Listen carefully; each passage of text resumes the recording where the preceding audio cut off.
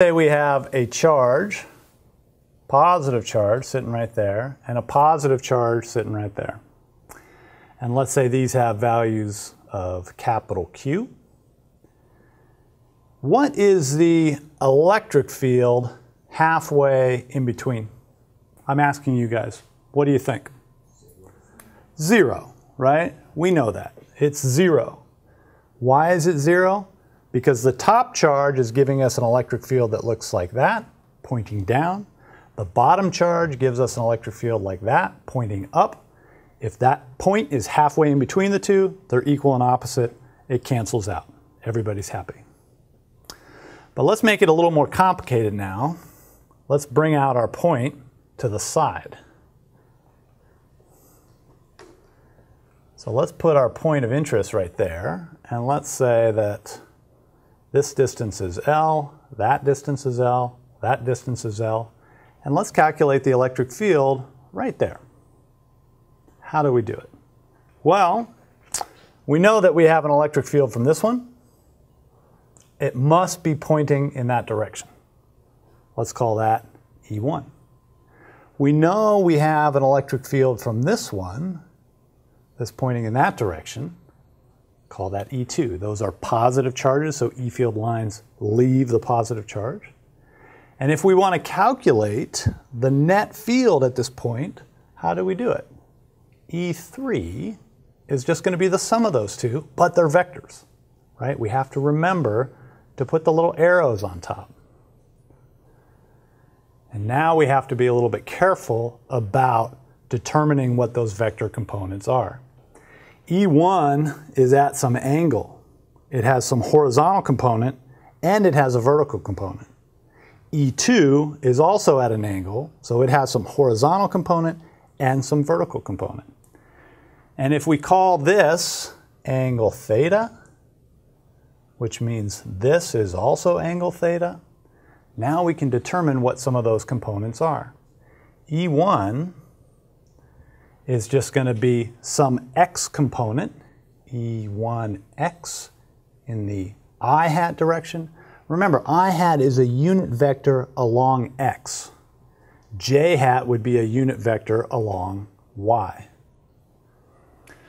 So we're going to have some x component, I hat. There's going to be some y component along j hat. We need to figure out what those things are. Well, this E1 is a triangle. The hypotenuse is E1. The sides are E1x and E1y, and we said that is angle theta.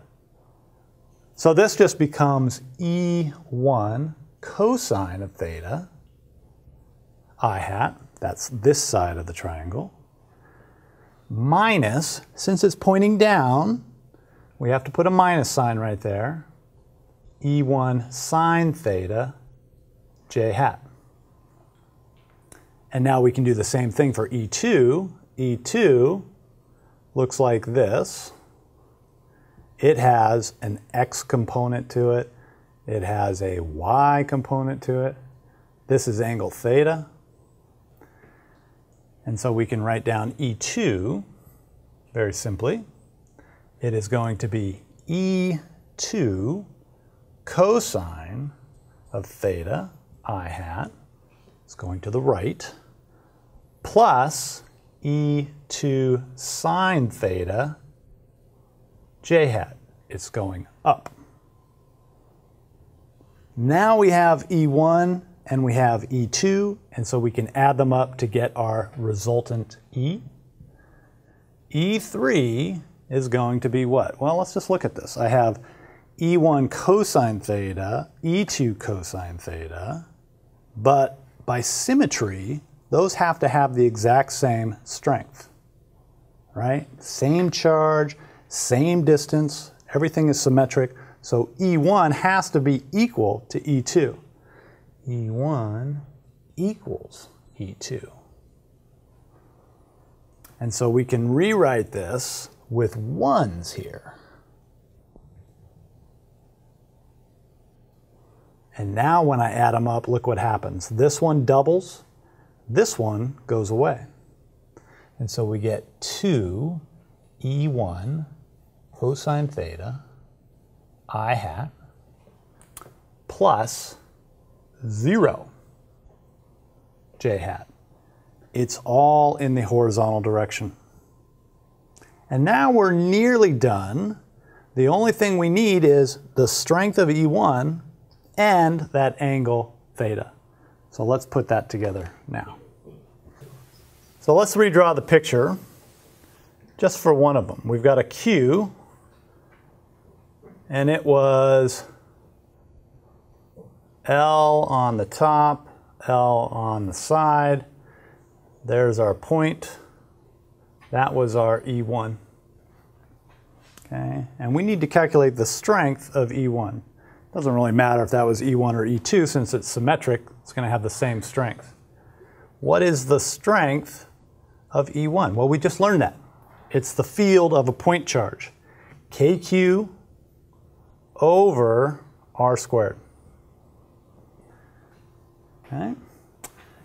That's the magnitude of E1. We've already taken into account the directions here with the I hats and the j hats.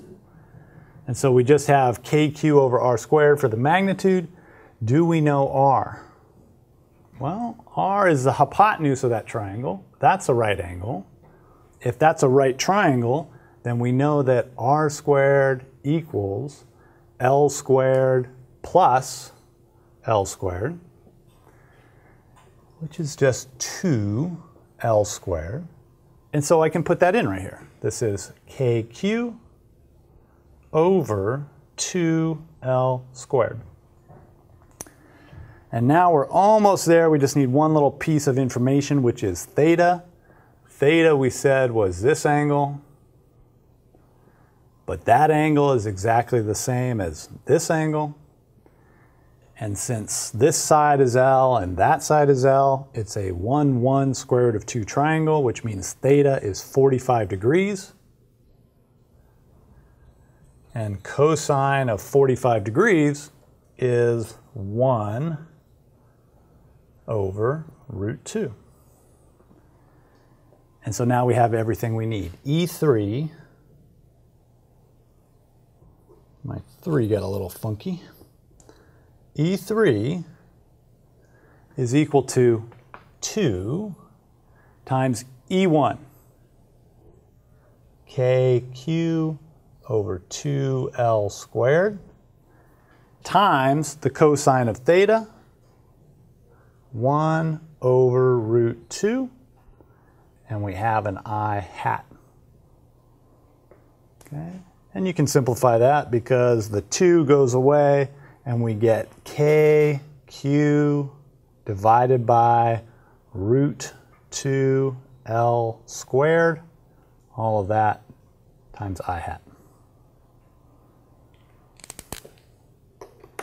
That is our resultant field E3 due to those two charges. Questions about that? If you are confused about the unit vector stuff, the I hat, the j hat, the k hat, click to my YouTube channel and there is a whole lecture about unit vectors, okay, and it'll walk you through it. The idea is that I hat and j hat have unit magnitude, but they have direction associated with the x-axis for I and the y-axis for j. That's all it means. Are you pointing in the x or are you pointing in the y? Good, everybody okay with that?